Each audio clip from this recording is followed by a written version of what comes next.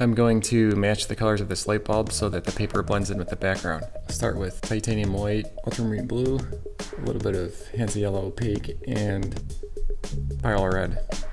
Try to make a light gray color, a little bit more white and some blue.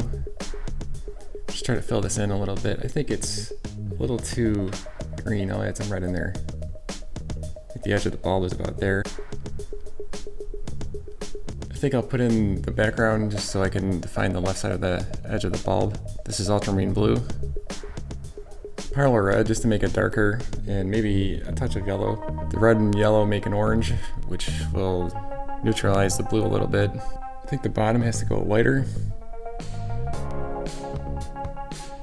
There's like a dark strip that goes along the edge. It's a little too blue. I'll add some red and yellow in here. I think I went a little too dark on some of these. I'm gonna mix some white in here. I think I'm seeing a little more red in there. Try and get this highlight with a smaller brush.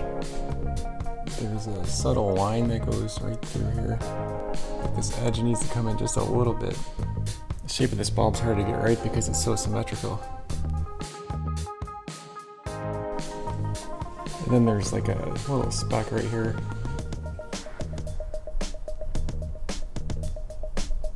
Background really isn't covering that well. I'm just trying to clean it up. That's looking better. That looks pretty good.